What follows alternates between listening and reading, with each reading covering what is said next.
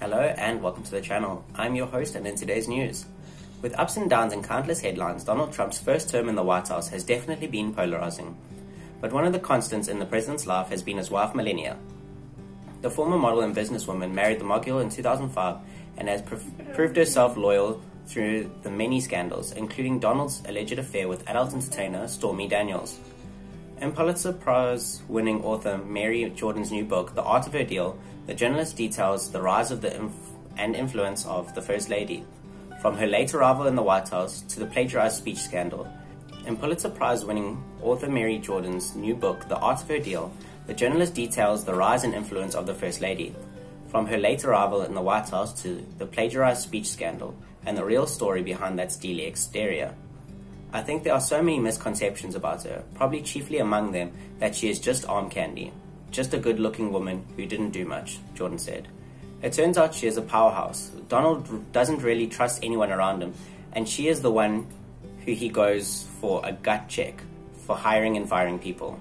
People say that the most dangerous place in the White House is in the crosshairs of Melania Trump. While her husband is known for controversy, Melania has kept her head down and is often very private and deliberate with her movements.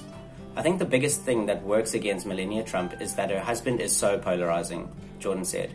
But she is not her husband, and she has an incredible story. She arrived in America at the age of 26, and at 46 she was in the White House. I mean, what a story. She is the first lady ever in American history that grew up not speaking English.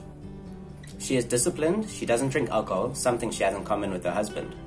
She is extremely close to her mother, a factory worker who grew up under Tito's Yugoslavia, and most people don't know she is in the White House with her every day, and they're speaking Slovenian. Donald Trump mutters when he walks by because he has no idea what they're saying. She really is quite fascinating. One of the many myths I hope to dispel of all of this time I have spent talking with the people around her is that they think Melania just wanted to be rich. She wanted to be where the action is. If they lose in November or they win, she is only 50 years old, but he will be where the action is.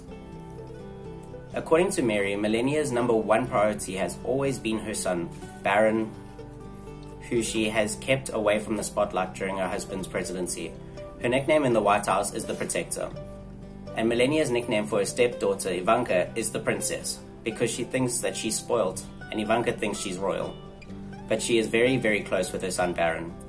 Everyone really knows them, and not a single person expects her to leave, Jordan said. They say Melania Trump always calculates what is good for Melania and her son, Barron. Right now, in the foreseeable future, she's pretty happy with where she is. There is no other guy, and there are no other flings. There are all kinds of rumors on the internet because we don't see her very often and she says so little. But when you talk to the people in the inner core, she is staying, at least for now. We don't have a crystal ball, but she is 24 years older and she is likely to outlast him anyway.